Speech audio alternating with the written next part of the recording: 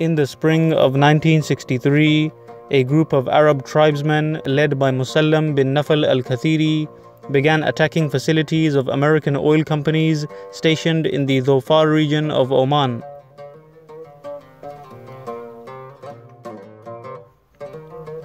Musallam Bin Nafl, who was the leader of the Al-Kathiri tribe, objected to the presence of American oil companies in his tribal territory.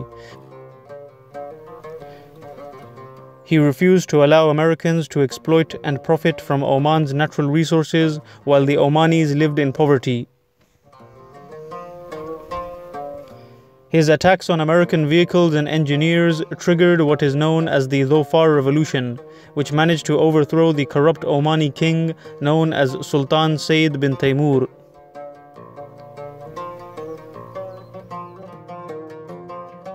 During the reign of Sultan Sayyid bin Taimur, Oman was underdeveloped, poor, and filled with famine and disease.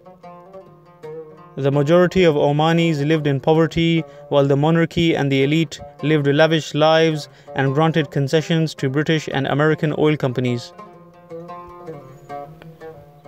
None of the massive oil wealth of Oman was filtered down to the population. The tribes of the oil-rich region of western Oman were particularly marginalized and lived in extremely harsh conditions without government support. Therefore, dissatisfaction with the Sultan's policies provoked an uprising of several local Arab tribal leaders led by Musallam ibn Nafl. When the Sultan allowed the American Mecom Oil Company to operate in an oil-rich oasis in the territory of the Kathiri tribe, Musallam bin Nafl and his supporters attacked American petroleum engineers and company vehicles and managed to seize control of the oil facilities. However, after the Omani government sent troops into the region, he was forced to cross the border and flee to Saudi Arabia.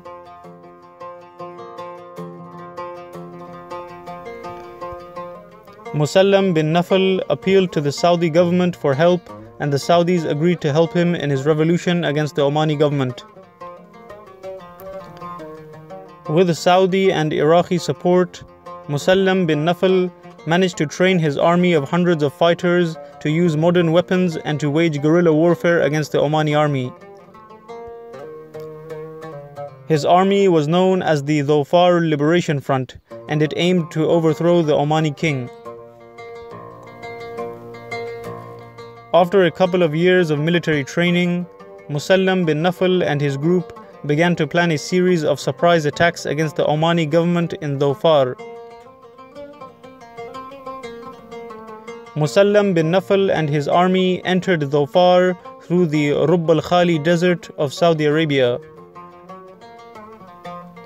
After entering Dhofar in 1965, Musallam bin Nafl initiated his guerrilla war against the Sultan. He and his tribal force began a war against the government in the mountains of Oman and inflicted huge losses on the government forces and British and American troops sent to help the Sultan. More and more tribes began to join the rebellion. By 1968, thousands of rebels had joined the fight against the central government, and by this time, the rebels were split into two groups. By this time, the Soviet Union began to take advantage of the instability in Oman and began to fund communist rebel groups in order to serve Soviet interests and to establish a communist government in Oman. However, Musallam bin Nafl, who was the original leader of the Dhofar rebellion, distanced himself from the communist group. He rejected the Soviet-backed rebels as the Soviets wanted to exploit Oman for their own benefit and were going to cause unnecessary violence by extending the conflict. On the other hand, Musallam bin Nafl was just a tribal leader that wanted to restore the basic rights of the tribes of Dhofar. Musallam Bin Nafl led the Kathiri tribe in a revolt against the communist rebels and kicked them out of his tribal territory.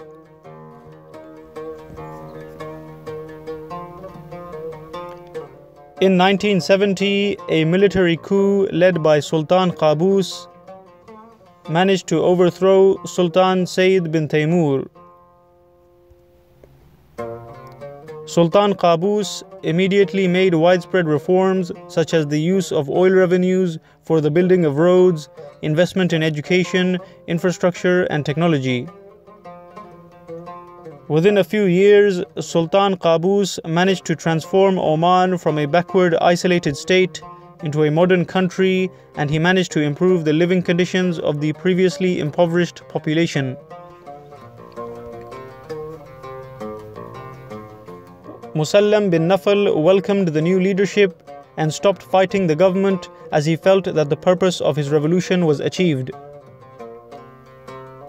However, communist rebels kept fighting the government for a few more years until they were finally forced to flee Oman.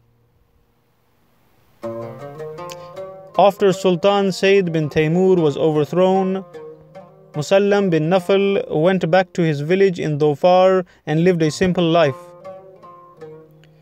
Despite being offered prestigious government positions by Sultan Qaboos, he refused any ministerial position, and he lived the rest of his life in Dhofar as an ordinary citizen until his death.